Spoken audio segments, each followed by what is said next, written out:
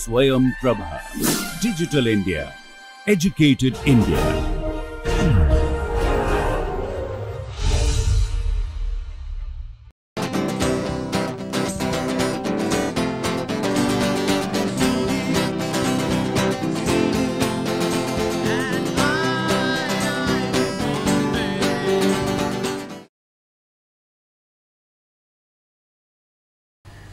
Last time we have seen that when we consider numerical differentiation, so when we try to approximate f dash a by derivative of an interpolating polynomial, then there is some problem which we face. So, when we go on reducing value of h, then there comes a stage when instead of the error being decreasing, it starts increasing, and this phenomena is because the computations which we do, these are done in finite precision. So, a number is represented on a computer and there is some round off error. Now, this problem does not come into picture when we consider numerical integration. So, I want to quickly explain the difference between numerical differentiation and numerical integration using a composite rule. I am going to explain it for the derivative, first derivative f dash at a, and let us look at central difference formula. That means, f dash a, we are going to approximate it by f of a plus h minus f of a minus h divided by 2h. So, we have f dash a to be equal to f of a plus h minus f of a minus h by 2h minus h square by 6 f triple dash at some point psi. So, this formula tells us that if you do exact computations, then as h tends to 0, the error will tend to 0 and the quotient f of a plus h minus f of a minus h by 2h will tend to f dash a. In practice, what happens is f of a plus h is not represented exactly. So, instead of that we have f of a plus h plus some error even minus there will be similar error in the quantity f of a minus h. So, the f dash computed, instead of computing the quotient, what we compute is f of a plus h plus e 1 minus f of a minus h plus e 2 by 2h. So, if I substitute for f of a plus h minus f of a minus h by 2h to be equal to f dash computed plus e 2 minus e 1 by 2h in this formula, what we get is f dash a. This is our f dash computed plus term e 2 minus e 1 by 2h minus h square by 6 f triple dash of psi. So, thus our error consists of two parts. One part is the discretization error, which is minus h square by 6 f triple dash psi, and the other error is e 2 minus e 1 by 2h, which is because of the round off error. Now, there is no reason to expect that the round off error e 1 and e 2 they will cancel. So, e 2 minus e 1, this need not be equal to 0. Then e 2 minus e 1 divided by 2h. When you increase h, or whether we are actually letting h to tend to 0. So, when you decrease h, there will come a stage when this factor e 2 minus e 1 by 2h, this will start dominating the other factor, which is minus h square by 6 f triple dash of psi. And that is why when you are doing numerical differentiation, there is going to be a limit to the accuracy which we attain. Theoretically, yes, as h tends to 0, error should tend to 0, but in practice it does not happen. After a certain stage, when you go on reducing value of h, after a certain stage the round off errors, they start dominating the total error and they go on increasing because you are dividing by a small number. Now, in case of numerical integration, there also we are letting h to tend to 0, because there h was length of our subinterval. When you look at a composite numerical quadrature rule, we have our interval a b, we subdivide it into smaller intervals, and on each subinterval we apply some basic rule. So, this is how we construct the composite rules, and then as the number of subintervals increase, n tends to infinity, or equivalently when the length of the subinterval h, which is b minus a by n, that tends to 0, our numerical quadrature formula is going to give us better and better approximation of integral a to b f x dx. So, look at composite trapezoidal rule. So, you have integral a to b f x dx is approximately equal to h by 2 f a plus f b plus h times summation f t I goes from 1 to n minus 1 interior partition points.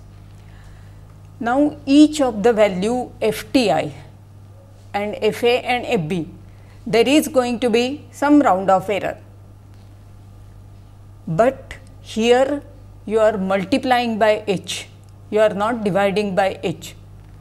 So, T n computed is going to be T n, the trapezoidal rule, plus this round off error. So, E 0 plus E n, and then you have got E I, and you are multiplying by a number h. So, this makes a difference and you are going to get a approximate value of integral a to b f x dx, which is acceptable. There will be some part because of the round off errors, but that will not dominate the total error.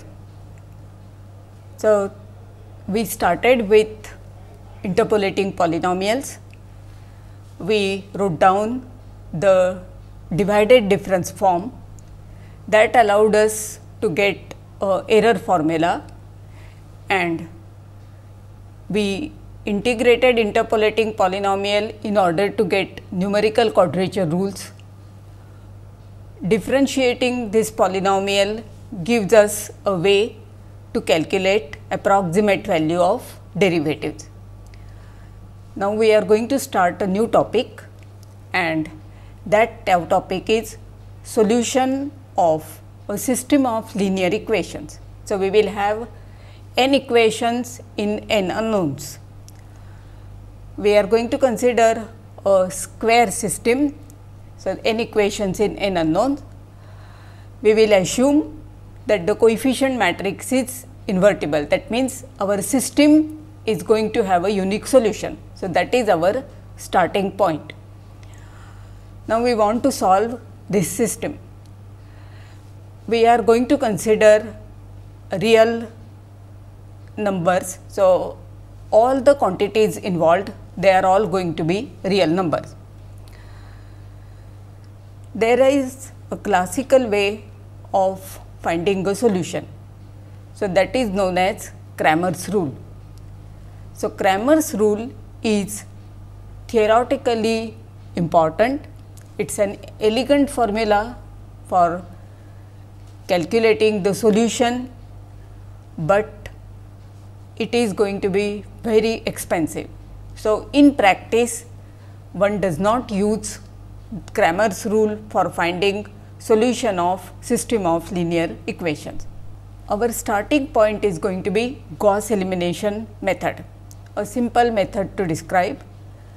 So, this Gauss elimination method we will first describe, then we will show equivalence of Gauss elimination method with LU decomposition of matrix A. What we will be interested in is the number of computations needed.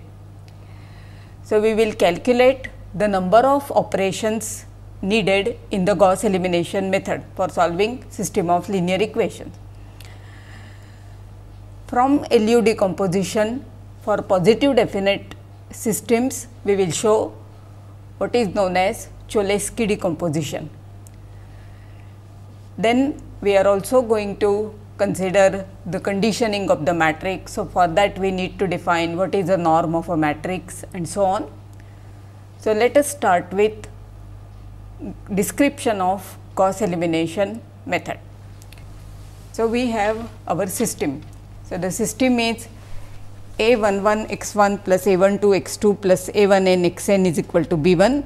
Then the second equation is A21 x1 plus A22 x2 plus A2n xn is equal to B2, and An1 x1 plus An2 x2 plus Ann xn is equal to Bn.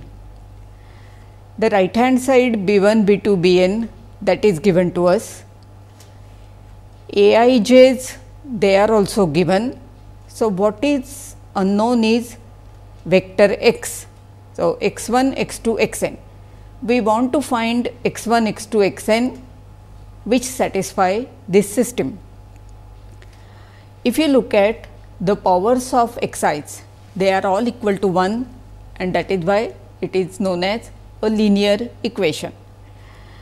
This system in a compact form we write as Ax is equal to B, where A is coefficient matrix Aij, I denotes the row index, J denotes the column index. So, A is going to be n by n coefficient matrix. Our vector we denote by as column vectors. So, that is why B is equal to B1, B2, Bn T, that means transpose. So, this is the row vector and its transpose, that is the right hand side. X is equal to x1, x2, xn transpose, that is the unknown vector. So, the system is written as Ax is equal to B, A is the coefficient matrix, and if to the matrix A we add one more column which consists of B1, B2, Bn, then you get a matrix of size n rows and n plus 1 columns. So, that is known as the augmented matrix. Now, we will assume that A is invertible matrix. If A is invertible, Ax is equal to B, whatever is the right hand side, it is going to have unique solution. That unique solution will be given by x is equal to A inverse B. Now, let me first describe Cramer's rule. So, in Cramer's rule, we are assuming that A is invertible matrix, that means determinant of A is not equal to 0. If you want to calculate xj, then what you have to do is look at the matrix A. In that matrix A, replace the jth column. So, the jth column of the matrix will be given by A1j, A2j, Anj. So, replace this by right hand side B1, B2, Bn. Take the quotient, that is going to be equal to xj. So, it is a very nice formula for calculating the unknown vector x1, x2 up to xn. So, xj is determinant of this matrix with jth column replaced by B1, B2, Bn divided by determinant A, j is equal to 1 to up to n. The problem with this formula is it is too expensive. If you want to calculate determinant of A, where A is n by n matrix, you will need at least n factorial multiplications or plus n factorial addition slash subtraction, and n factorial grows very fast with n. So, no matter how big your computer is, if you try to calculate determinant of A by traditional way, soon your computer memory will not be enough. So, this Cramer's rule is going to be too expensive to use in practice. So, now suppose your system is upper triangular. That means, in the first equation all unknowns appear x 1, x 2, x n. In the second equation there is no x 1. In n minus first equation, what is coming into picture is only x n minus 1 and x n, and in the last equation you have got only x n. The coefficient matrix invertible will mean determinant of u, which is product of diagonal entries u 1 1, u 2 2, u n n. This is not equal to 0. So, all ui's they are not equal to 0. What one can do is start with x n. X n is going to be equal to y n upon u n n. Then, having determined x n, go to this equation. Now, x n is known. So, take it on the other side and calculate x n minus 1 as y n minus 1 minus u n minus 1 n x n divided by u n minus 1 n minus 1, and so on. So, this is known as back substitution. So, if your coefficient matrix is upper triangular, then you can determine vector x in the order x n, x n minus 1, x n minus 2, and so on. So, our aim will be to replace our system A x is equal to b by an equivalent system u x is equal to y. What I mean by equivalent is, both the systems they should have the same solution. We are interested in solution of A x is equal to b. So, if you replace by another system, then the new system should have the same solution, because we are interested in the system of original, we are interested in the solution of the original system, not some other system. So, coefficient matrix A, we want to reduce it to upper triangular form. Now, whatever you will do for A, you will have to do on the right hand side, because we do not want to change our system. So, we are going to use elementary row transformation. That means, what we can do is multiply a equation by a number alpha, non-zero number, and subtract it from other equations. If you do this, you are going to get a system which is equivalent. Now, this equivalence we will show later on. So, first we are going to describe the Gauss elimination method, calculate the number of operations in it, and then we will come back to equivalence. So, aim is to replace A x is equal to b by an equivalent upper triangular system u x is equal to y, using elementary row transformations of the type R I becomes R I minus alpha R j. That means, you are multiplying jth row by a constant alpha and subtracting it from R I. So, this was our original one, original ith equation, and this is the new equation. Now, we are going to make an additional assumption. A is invertible, but we will look at principal leading submatrix. So, that is formed by first k rows and first k columns. Our assumption is determinant A k not equal to 0 for k is equal to 1 to up to n. When k is equal to n, that is determinant of A not equal to 0, that we have already assumed. Now, we are saying something more. What should happen is A11 should not be 0, determinant of A11, A12, A21, A22 should not be 0, and then so on. This is additional assumption. Like, let me look at example, say 2 by 2 matrix 0, 1, 1, 0. This matrix is such that determinant of A is equal to -1, which is not equal to 0. But when I look at determinant of A1, then that is equal to 0. So, this assumption that determinant of A k not equal to 0 for k is equal to 1 to up to n, this is additional.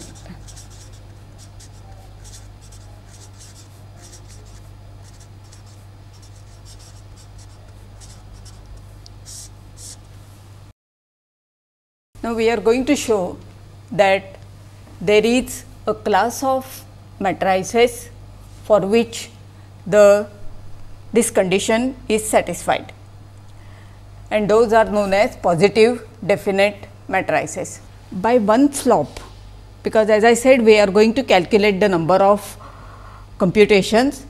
So, one flop, where flop stands for floating point operation, it consists of one addition or subtraction plus one multiplication slash division. Addition and subtraction, they are considered on par, and multiplication slash division, they are also considered on par. Generally, total number of multiplications slash divisions is same as total number of additions slash subtractions. So, one flop is going to consist of this one addition slash subtraction plus one multiplication slash division. In the first step of Gauss elimination method, what we want to do is, we want to look at the entries in the first column below the diagonal entry, and we want to make all of them 0. This entry A21 can be made 0 by multiplying the first equation by A21 by A11 and then subtracting, and then so on. So, when you do that, the first row will remain as it is, all these entries they will become 0, and the entries in this submatrix, they are all going to get modified. So, that is going to be the first step. In the second step, we will work with this submatrix. We will not touch the first row or the first column. So, first we have to notice that A11 is not equal to 0. That is because we are assuming that determinant A1 is going to be not 0. Next, we define multipliers Mi1 to be Ai1 divided by A11, I goes from 2 up to n. A11 is not equal to 0, so Mi1s they are well defined, and ith row, from the ith row we will subtract first row multiplied by Mi1. for I is equal to 2 up to n. We want to economize the computations. So, these zeros we will write down directly. We won't make the subtraction, because we have chosen the multipliers in such a manner that this operation will produce zeros in the first column below diagonal. Aij1, these will be given by Aij original entry minus Mi1 times the corresponding entry in the first column. The first suffix denotes the row. So, that is why you have got A1 and then j. So, ijth entry minus Mi1 times corresponding entry in the first row. You have to do it for the last column also. So, it is Bi1 is equal to Bi minus Mi1 B1, I going from 2 to n, j going from 2 to n. So, let us now calculate the number of operations. You are going to have one multiplication here and then one subtraction here. This you are going to do it for this whole square. So, that is going to be n minus 1 square, but you are also doing it here. So, it is becomes n minus 1 into n multiplications plus those many subtractions. So, n minus 1 into n subtractions plus, in order to calculate Mi1 you need to do this division. So, there are n minus 1 divisions. So, these many computations are needed for the first step.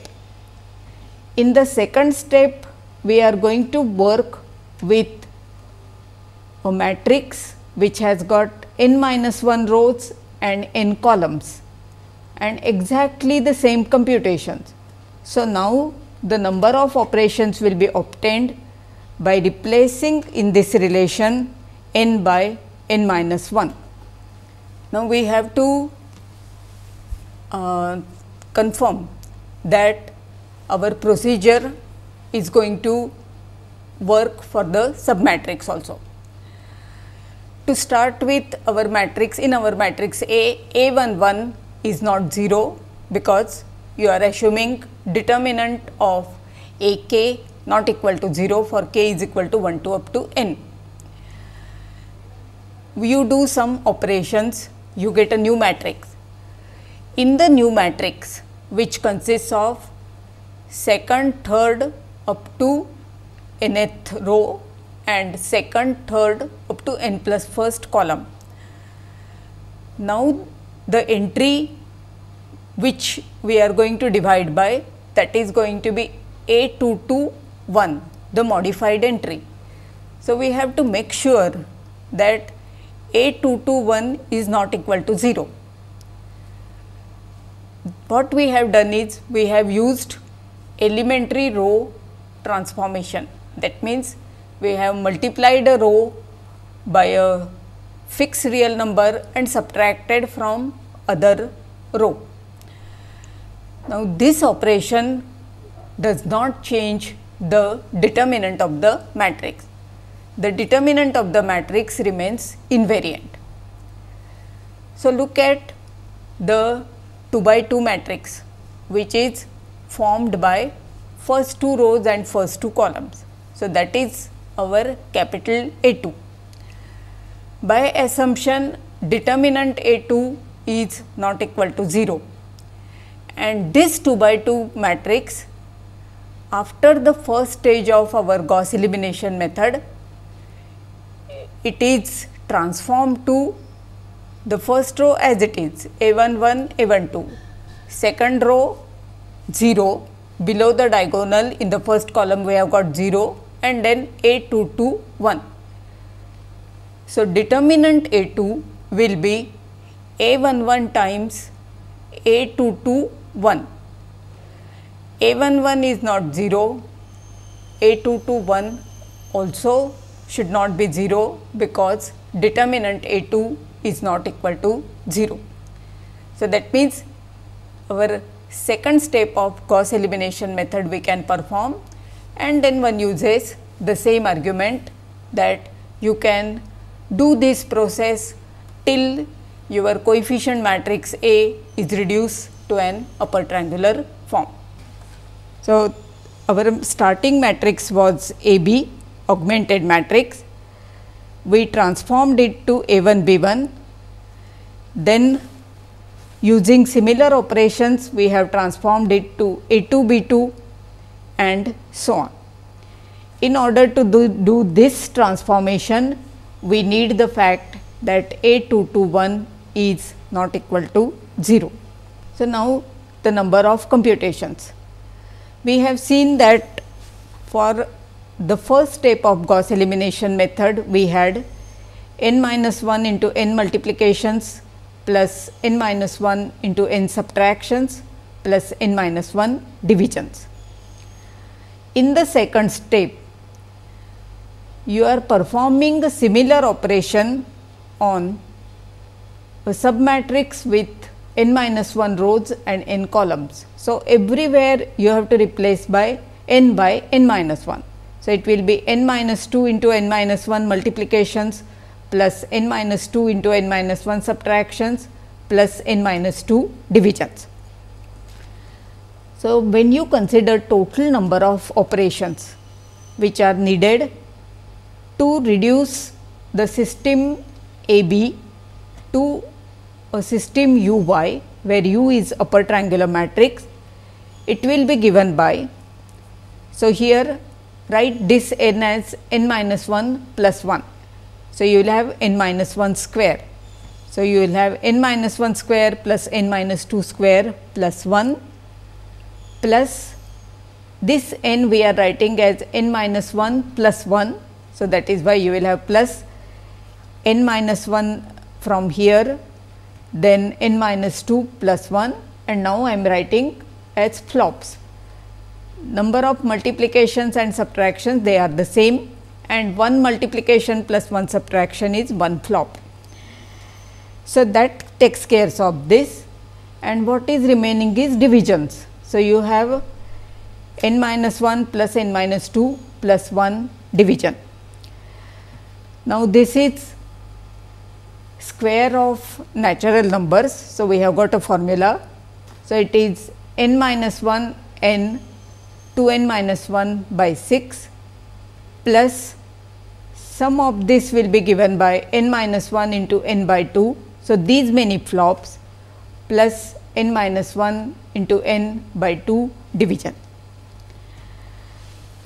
Now, this Gauss elimination method which I have described, it is for solving big system of linear equations using computer. If you are trying to solve a 3 by 3 system by hand, it will not matter which method you use.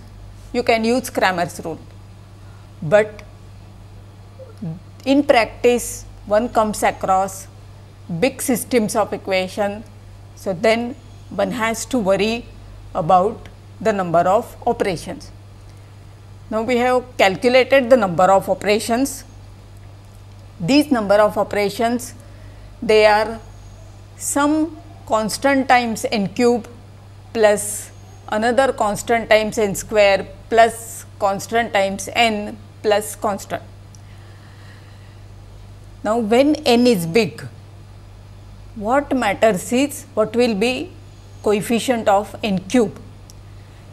Like between n cube and n square, for n big enough, you can ignore what is n square.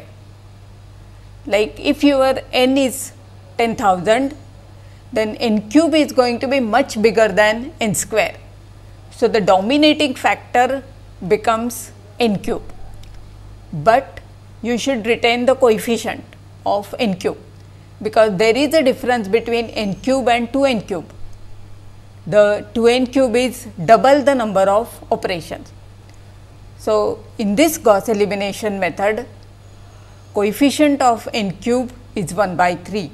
So, one says that you can reduce your system to a upper triangular system by doing the number of operations of order n cube by 3.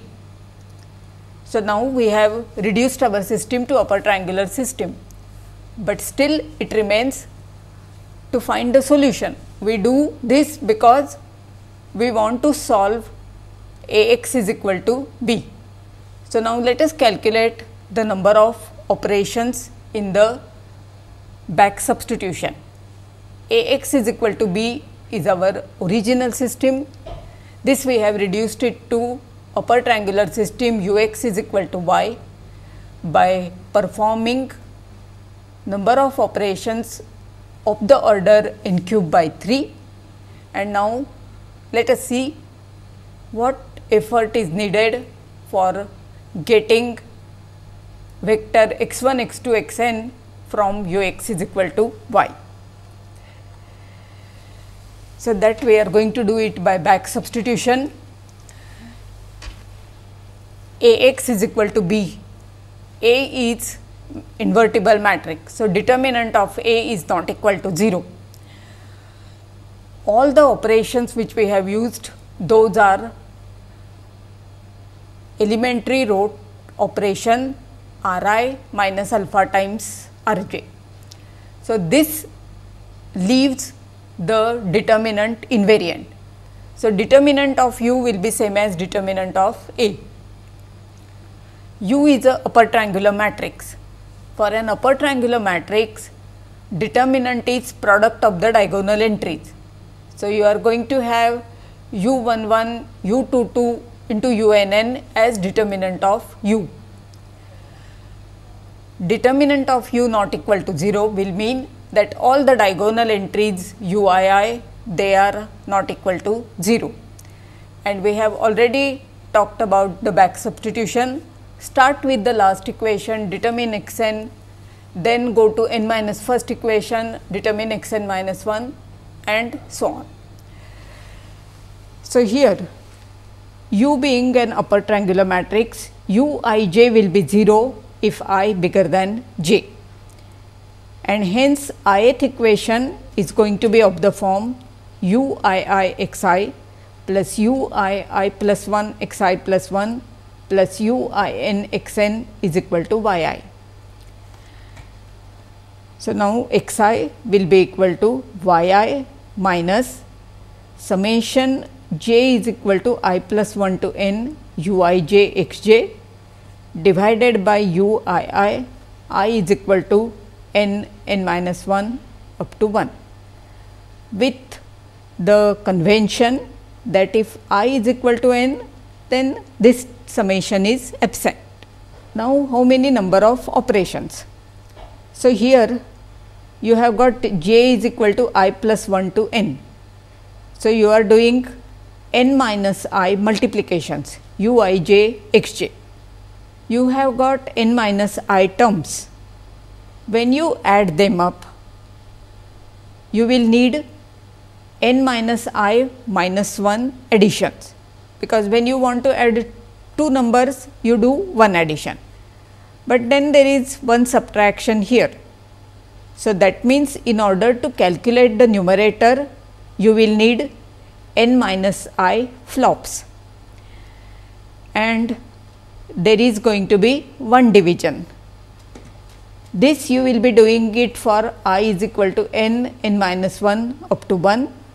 So, the total number of operations they will be given by summation I goes from 1 to n minus 1, n minus I flops plus n divisions, and this summation is nothing but n minus 1 into n by 2 flops plus n divisions. So, that means it is going to be of the order of n square by 2. So, thus the major chunk of our computations, they are needed to replace our matrix A by an upper triangular matrix. once you have done that, back substitution is of the order of n square or n square by 2 if we want to be really precise. So, suppose sometimes one wants to solve the same system of equations for different right hand side.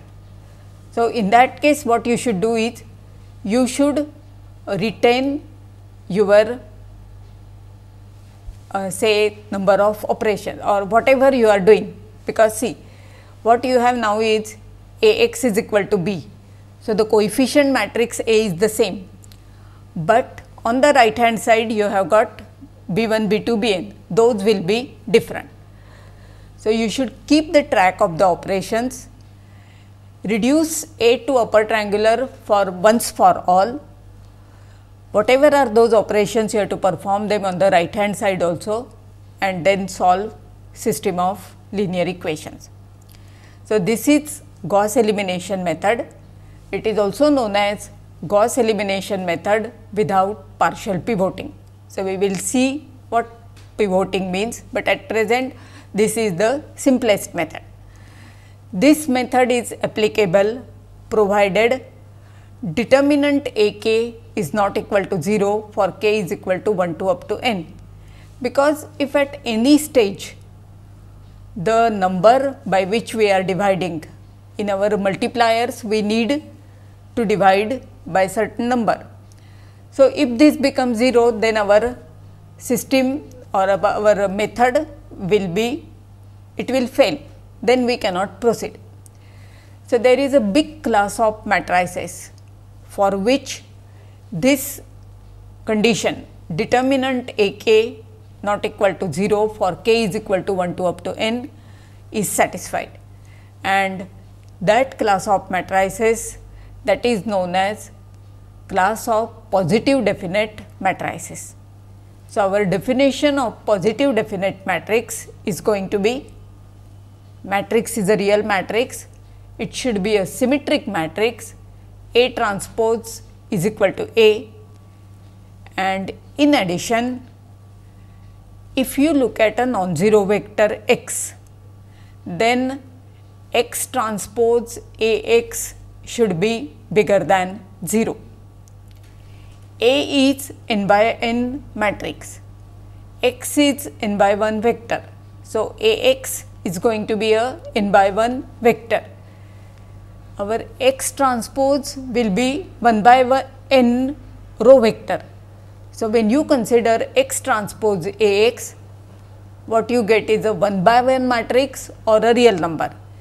If that number is bigger than 0 for all non-zero vectors, then our matrix is going to be positive definite.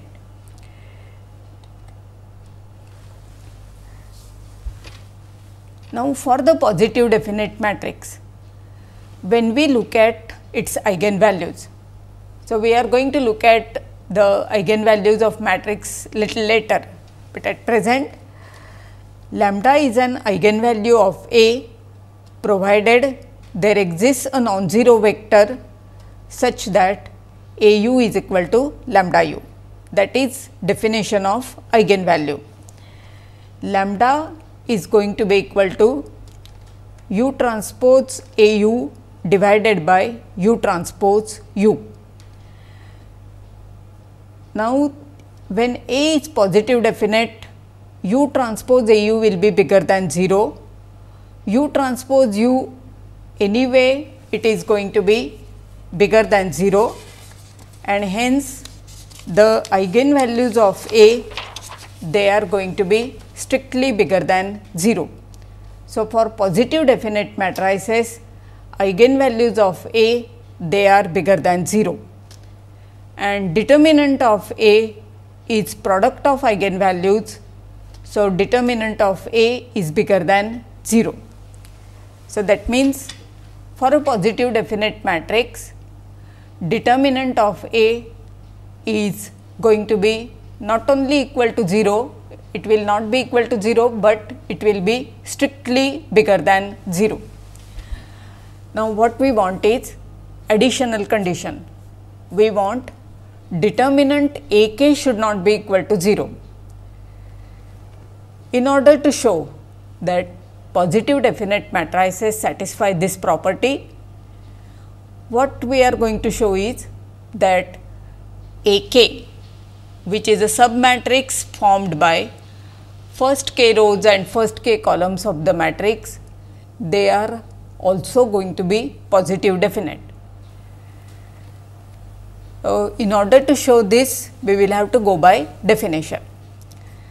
So, for positive definite, first it should be symmetric. So, checking symmetry of AK is no problem, but showing that Y transpose AKY is bigger than 0 for Y not equal to 0, that will need some proof. So, we will show next time that if A is positive definite, then all its principal submatrices, they are also going to be positive definite, which will mean that determinant of A bigger than 0 for k is equal to 1 to up to n, which means method which we described just now, we can apply it to this class of matrices. And then we will also see some decomposition of positive definite matrix, which is known as the Cholesky decomposition. So, we will continue next time. Thank you.